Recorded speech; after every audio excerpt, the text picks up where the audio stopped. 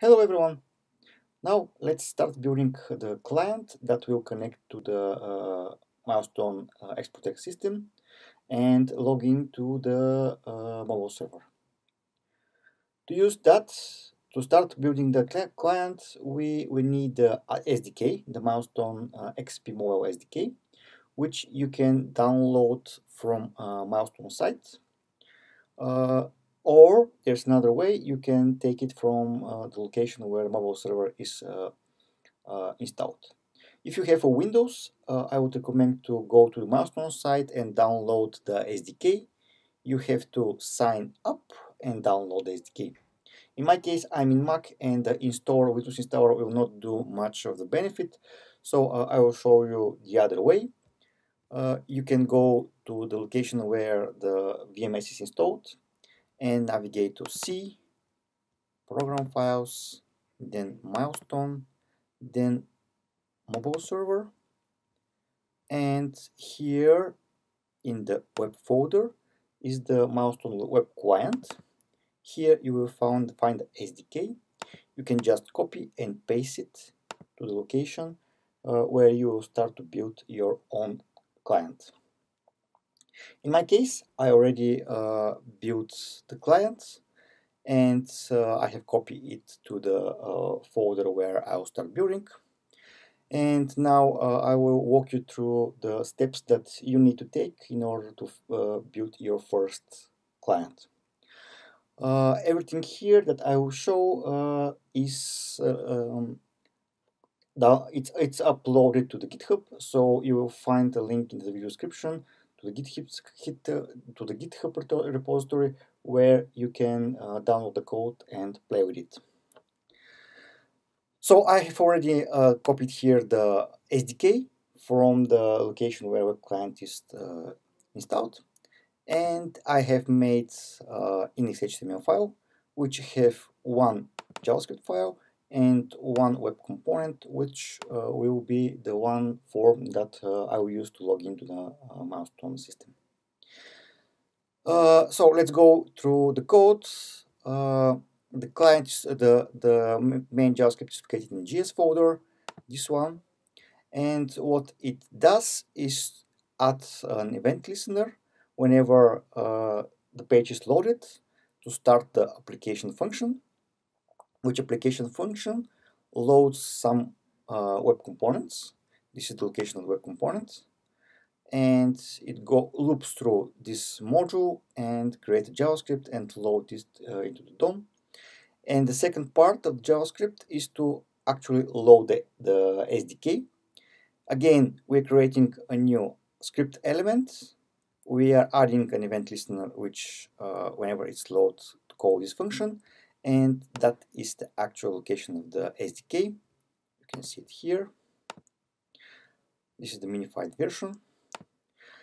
And we attach this to the head part of the document. Whenever the document is loaded, it will call our function, and currently it's doing nothing, but when we continue to build upon this, we will use this to do some other stuff. That's the very basic how you can load the SDK and start sending commands to the server. And now let's go to our web component. It's located here. What it does is it have one class which extends HTML element. I have called the web component milestone login form, and whenever you register a new web component, you have to register it like this. And this is the class actually that will handle our component.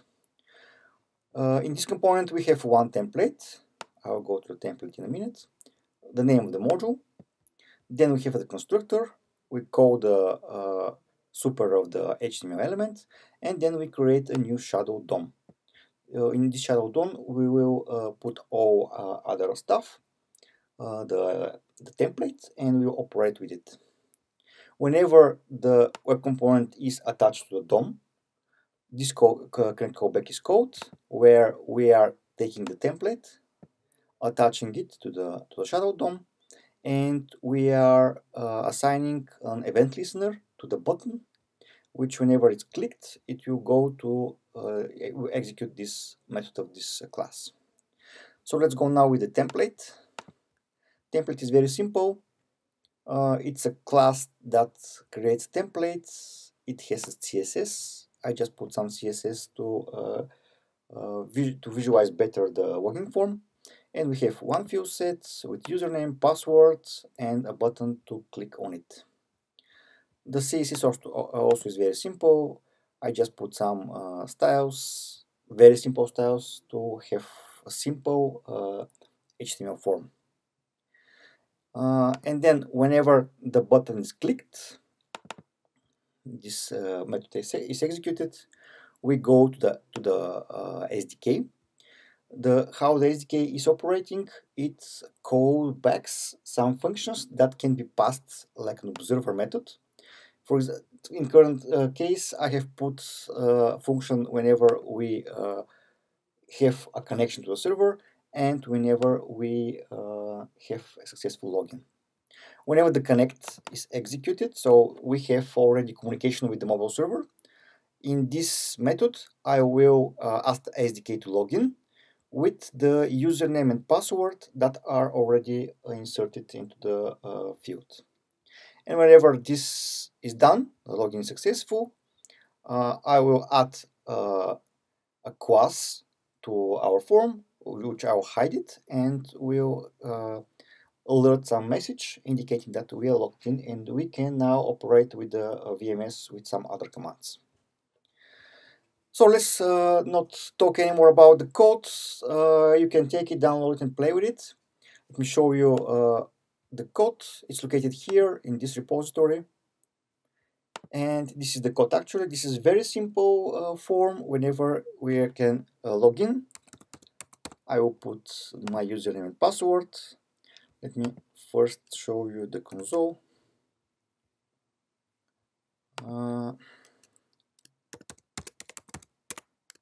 And now I'll log in. You can see that connect is executed. Then we have a login with username and password. They are all encrypted. And whenever we are logged in, there is a message showing that we are logged in. So now when I press, I will dismiss the alert. The login form will be hidden as I show in the code. And the SDK will continue the communication with the server. So it will send messages, it will request challenges, it will do whatever it needs to do to keep the connection alive and be operational. I think that's it for this video. In the next video, I will try to do some video and show you how you can show videos when you're logged in with the VMS.